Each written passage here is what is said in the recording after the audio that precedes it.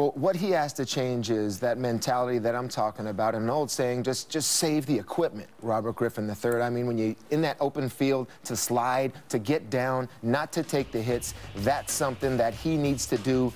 Hits like this can be avoided, all right? The hits where he got hurt by Nada. He could have went out of bounds. Listen, I understand when the game gets on the line, possibly having those times where you got to fight for those yards, but still, the majority of the time, you got to save the equipment. I want my quarterback available, and not only available, but 100% healthy.